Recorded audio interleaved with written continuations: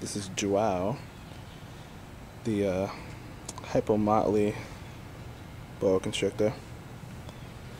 He's born in 2008. Little story behind his name, because I know it's weird unless you're Portuguese. He was literally the biggest asshole you'll ever meet when I first got him, and we couldn't think of a name for him. And I don't know if you guys know this, my name's John, and we just thought, like, you know, he's so evil, and you know, like, when I'm an asshole.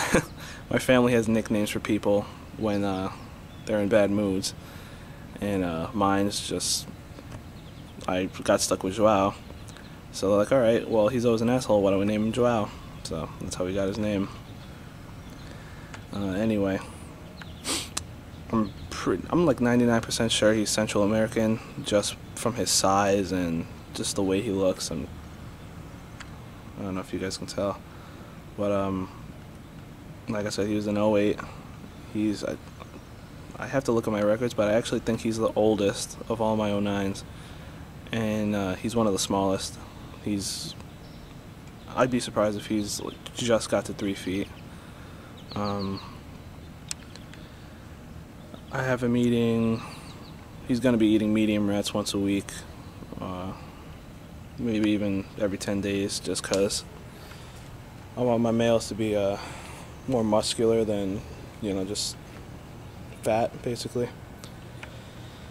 Like I said in previous videos, I'm going to be breeding him probably with Sally, the salmon pastel, or with Chloe, my phone just rang, or with Chloe, the albino, which you'll see in a later video.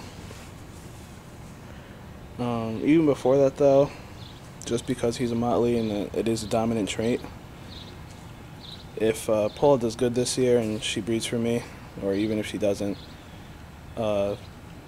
next season, not the one coming up, but the next one, I think I'm going to try him with her, just so I can get, you know, some Motleys and some Hypos. So that'll be really cool.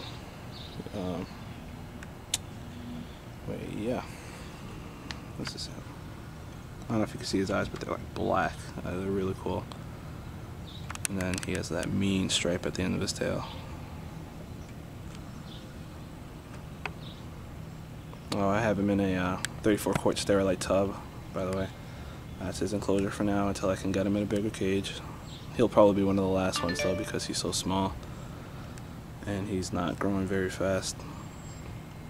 One thing he does have that I don't know if you guys can tell in this video, he's like 100% pure muscle. I mean, the only way you can tell is if you hold him, because he clings to you. Like, I've never felt a snake with so much muscle mass. Like, all my other snakes, you know, have a little squish to them. I don't know. I've never held anybody else's snakes, but they're not so much fat, but I don't know. His bottom, like his bottom scales are just so, he has so much muscle on the bottom, and you can really, really feel like all his strength. And